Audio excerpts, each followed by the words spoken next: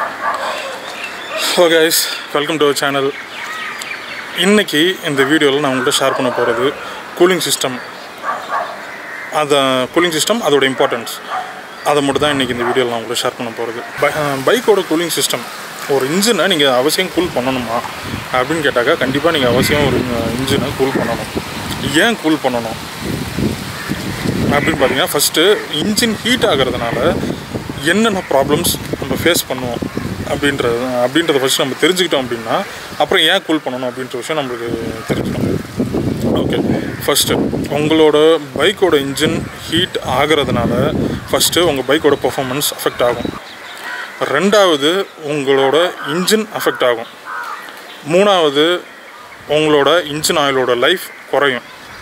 நாலாவது உங்களோட mileage affect ஆகும். இந்த 4 விஷயம் இருக்குது. ஃபஸ்ட்டு உங்களோட பெர்ஃபார்மன்ஸ் அஃபெக்ட் ஆகும். அது எப்படி அப்படின்னு கேட்டிங்கன்னா, பைக் வந்து இன்றைக்கி வந்து இப்போ தான் நீங்கள் எடுக்கிறீங்க அப்படின்னா, நீங்கள் வந்து பைக்கை ஸ்டார்ட் பண்ணி நீங்கள் ஓட்ட ஆரம்பிச்சோடனே உங்களுக்கு வந்து அந்த பைக்கோட த்ராட்டில் ரெஸ்பான்ஸ் வந்து பார்த்திங்கன்னா ரொம்ப நல்லாவே இருக்கும். அதை நீங்கள் வந்து கண்டிப்பாக நோட் பண்ணலாம். அப்படி நோட் பண்ணலை அப்படின்னா இனிமேல் அடுத்த தடவை வண்டி எடுக்கிறப்போ கண்டிப்பாக நோட் பண்ணி பாருங்கள். சரிங்களா? நீங்கள் முதல் தடவை வண்டி எடுக்கிறப்போ நீங்கள் த்ராட்டில் கொடுக்குறப்போ அந்த பைக்கோட இன்ஜினோட ரெஸ்பான்ஸ் வந்து பார்த்திங்கன்னா அதிகமாக இருக்கும்.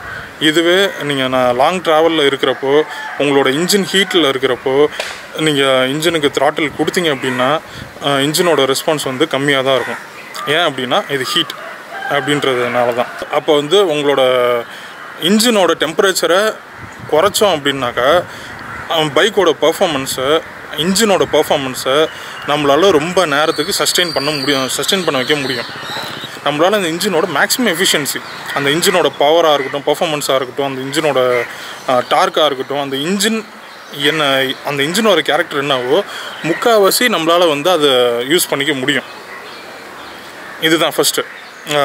ஸோ ஒரு பைக்கோட இன்ஜினோட ஹீட்டை நீங்கள் குறைக்கிறது மூலமாக ஃபஸ்ட்டு உங்களோட இன்ஜினோட பர்ஃபார்மன்ஸை உங்களால் ரொம்ப நேரத்துக்கு சஸ்டெயின் பண்ண வைக்க முடியும். ஒன்று. ரெண்டாவது, உங்கள் இன்ஜின் ஹீட் ஆக ஆக என்ன ஆகுன்னு பார்த்தீங்கன்னாக்கா உங்களோட இன்ஜினோட லைஃப் வந்து குறையும். எப்படி அப்படின்னு கேட்டிங்கன்னா, உங்களோட இன்ஜினை லூப்ரிகேட் பண்ணுறதுல ஒரு பெரிய பங்கு வந்து பார்த்திங்கன்னா உங்களோட இன்ஜின் ஆயிலுக்கு இருக்குது. அதுமாரி உங்கள் இன்ஜினோட ஹீட்டை அப்சர்வ் பண்ணி வச்சுருக்கிறதும் இந்த இன்ஜின் ஆயில் தான். ஸோ இன்ஜின் ஆயில் வந்து உள்ள சர்க்குலேஷனில் இருந்துகிட்டு இருக்கும். நீங்கள் இன்ஜின் ஸ்டார்ட் பண்ணதுலேருந்து அந்தமாதிரி டைமில் என்ன ஆகும் அப்படின்னாக்கா, இன்ஜின் ஃபுல்லாக சர்க்குலேஷனில் இருக்கிறப்போ இன்ஜினோட ஹீட்டை வந்து இன்ஜின் ஆயில் வந்து அப்சர்வ் பண்ணிக்கும். ஸோ நீங்கள் வந்து பார்த்திங்கன்னா ஒரு இன்ஜின் ஆயிலோட கிரேட் அப்படின்னு சொல்லிட்டு ஒன்று கொடுத்துருப்பாங்க. 10W30, 20W40, 15W30 இந்த மாதிரி வந்து கிரேட்ஸ் இருக்கும். இதெல்லாம் வந்து பார்த்திங்கன்னா இன்ஜினோட அந்த இன்ஜின் ஆயிலால் எவ்வளோ டெம்பரேச்சரை விஸ்டாண்ட் பண்ண முடியும் அப்படின்றது தான். கோல்டில் எவ்வளோ விஸ்டாண்ட் பண்ண முடியும், அதுமாரி ஹீட்டில் எவ்வளோ விஸ்டாண்ட் பண்ண முடியும் அப்படின்றது தான். ஒரு இன்ஜின் ஆயிலோட விஸ்காசிட்டி வந்து ரொம்ப ரொம்ப முக்கியம். ஏன்னா இன்ஜின் ஆயிலோட அந்த வழவழப்பு தன்மை, அந்த திக்னஸ் அப்படின்றது இருந்ததுன்னா மட்டும்தான் உங்களோட இன்ஜினை வந்து லூப்ரிகேட் பண்ணிக்கிட்டே இருக்க முடியும், ஃப்ரிக்ஷனை குறைக்க முடியும். சப்போஸ் உங்களோட இன்ஜின் ஆயிலோட விஸ்காசிட்டி குறைஞ்சிருச்சு அப்படின்னா உங்களோட இன்ஜினை லூப்ரிகேட் பண்ண முடியாது. ஸோ இன்ஜின் டேமேஜ் ஆகிறதுக்கான வாய்ப்புகள் நிறையவே இருக்குது. சரிங்களா? உங்களோட இன்ஜினோட லைஃப்பை வந்து டிட்டர்மின் பண்ணுறதுல இன்னொரு முக்கியமான விஷயம் இன்ஜின் ஆயிலுக்கு இருக்குது. உங்களோட இன்ஜின் ஆயிலோட லைஃப்பை இன்க்ரீஸ் பண்ண வைக்க முடியும். அதேமாரி உங்கள் இன்ஜின் ஆயிலோட விஸ்காசிட்டியை பாதுகாக்கிறதுலையும் அந்த டெம்பரேச்சரை நீங்கள் குறைச்சே ஆகும். சரிங்களா? இது ரெண்டாவது. மூணாவது, உங்களோட இன்ஜினோட மைலேஜ். நீங்கள் லாங் ட்ராவல் போகிறீங்க அப்படின்றப்போ நீங்கள் ஒரு சில விஷயங்களை நோட் பண்ணாமல் மறந்துருப்பீங்க. நீங்கள் லாங் ட்ராவல் போகிறவங்களா இருந்தீங்கன்னா, இப்போ ஒவ்வொரு இன்ஜின் டைப்புக்கும் கூலிங் சிஸ்டம்க்கு ஏற்ற மாதிரி அந்த இன்ஜினுக்குன்னு சொல்லிட்டு அட்டஸ்டச் கிலோமீட்டர்ஸ் லிமிட் இருக்குது. இன்ஜின்ஸோட லிமிட் இருக்குது. இப்போ ஏர் கூல்டு இன்ஜினாக இருந்ததுனாக்கா 80-90 கிலோமீட்டர்ஸ், இந்த மாதிரி ஒவ்வொரு இன்ஜின்ஸுக்கும் சர்டன் லிமிட்ஸ் இருக்குது. நீங்கள் அந்த லிமிட்டை பார்க்காம நீங்கள் கண்டினியூஸாக இன்ஜினை நீங்கள் வந்து புஷ் பண்ணிக்கிட்டே இருக்கிறப்போ ஸோ இன்ஜினோட ஹீட் அதிகமாக உங்களோட பர்ஃபார்மன்ஸ் கண்டிப்பாக ட்ராப் ஆகும். உங்களோட பர்ஃபார்மன்ஸ் அஃபெக்ட் ஆச்சு அப்படின்னாக்கா கண்டிப்பாக உங்களோட மைலேஜ் அஃபெக்ட் ஆகும். இதுவே ஒரு இன்ஜினை நீங்கள் புஷ் பண்ணி இன்ஜின் ஹீட்டில் இருக்கும் போது நம்ம ஓட்டிக்கிட்டு இருக்கோம் அப்படின்னா ஆட்டோமேட்டிக்காக மைலேஜ் கண்டிப்பாக ட்ராப் ஆகிடும். இது ஏன் அப்படின்னா மேஜராக உங்களோட இன்ஜினில் இருக்க ஹீட்டுனால தான். மைலேஜ் ட்ராப் ஆகிறதுக்கும் ரீசன்.